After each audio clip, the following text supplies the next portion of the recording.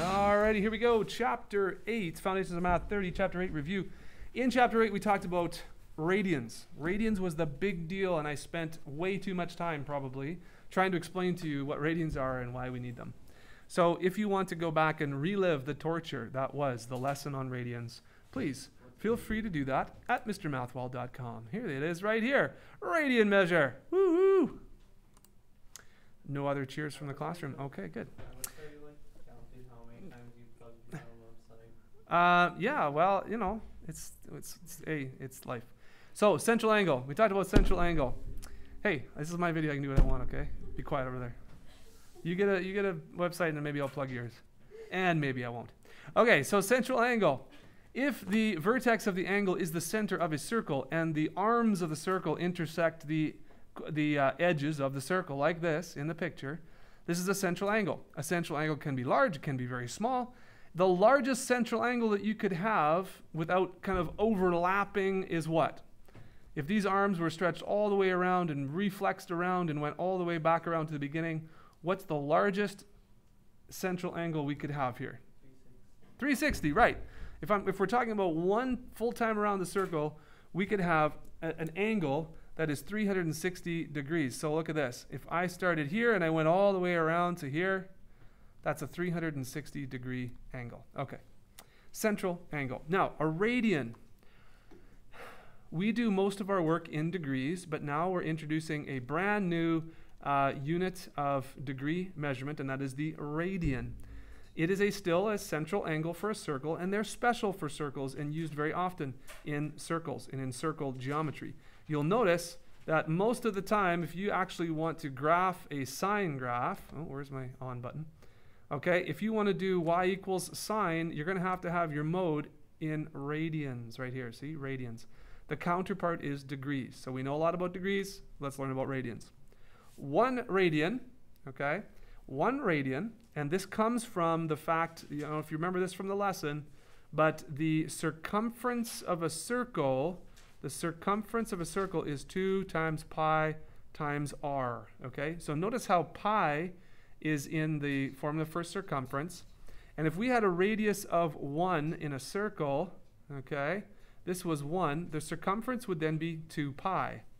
The circumference, the distance around the circle, is connected to the central angle. So this is where we kind of get 360 degrees and 2 pi sort of being connected, all right? Now, the definition of a radian, let's go back to this diagram. The definition of a radian is the angle by which we have a radius, and then this distance around the edge of the circle right here is the exact same as the radius, okay? So this situation, this is defined as 1 radian, 1 radian. So 1 radian is approximately equal to 57.3 degrees. 360 degrees is about 6.28 radians, which we've determined and we've figured that out, okay? Now, what is 6.28 radians approximately? Well, that's equal to 2 pi radians. So 360 degrees is equal to 2 pi radians.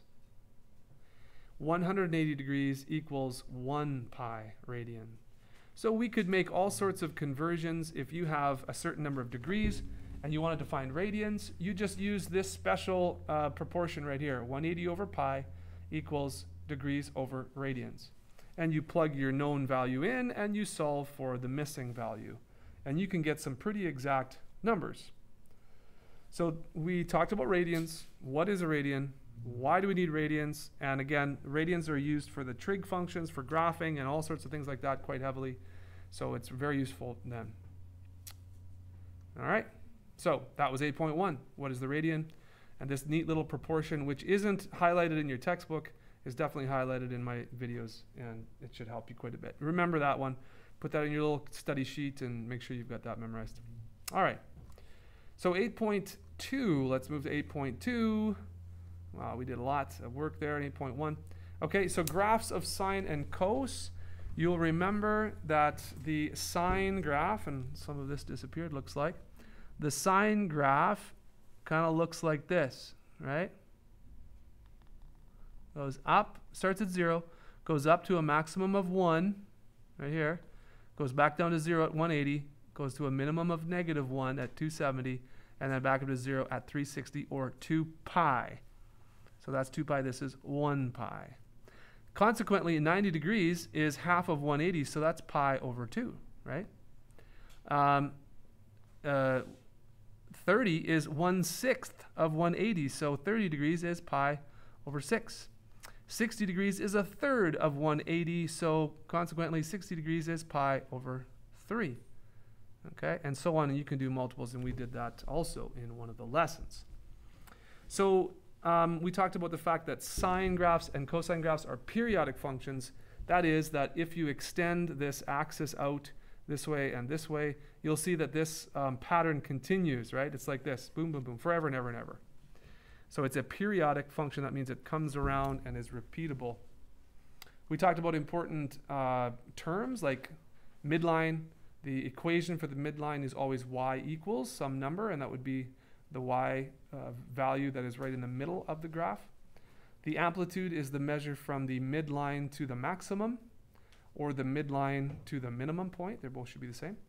And the period is the length, the literal length of one complete cycle here. So 1, that's the wavelength, if you're thinking about science, is the same as the period. And there are the definitions and diagrams to go with that. Okay, sine, cos, so that's 8.2. Sine, cos. 8.3, graph. So here's where we started to play around a little bit with the different parameters of the graphs, right? Oh, actually, maybe not in 8.3, maybe that was 8.4. But 8.3, we actually did some calculations of the graphs that weren't just y equals sine x or y equals cos x. It was like, this graph here is obviously not just y equals sine x, because the period's all off, the amplitude's all off, and it's been shifted up a little bit, and so on. So we can find the different things like the equation of the midline. We talked about how to do that, the period, and the amplitude, and so on. So that was this section.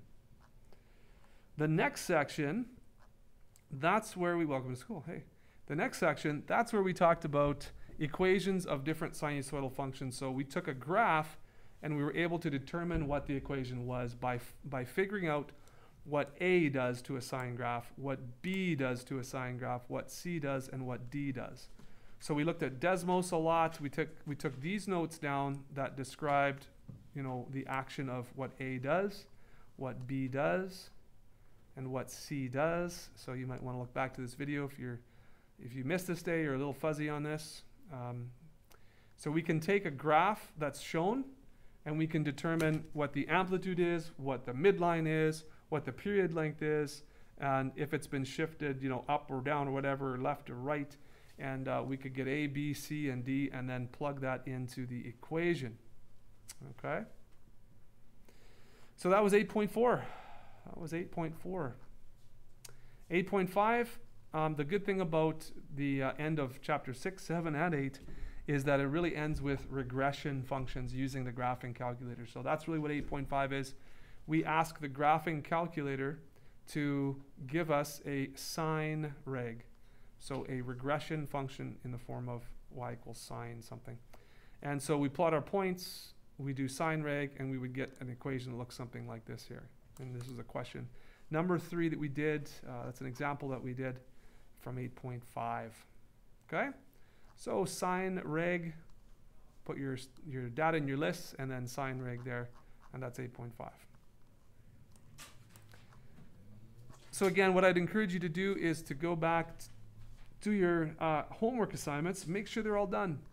And if they are all done, if it's been a while since you've done them, then maybe you should do some questions over again. Please look at the review assignment.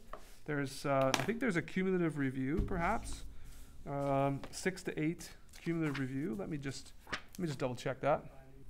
Yeah, so page 586, and I will. Let me just make this a little bit bigger. Yeah, wonderful mask it got on there. Isn't that beautiful? Okay, here's our textbook, and page 586. Where is it?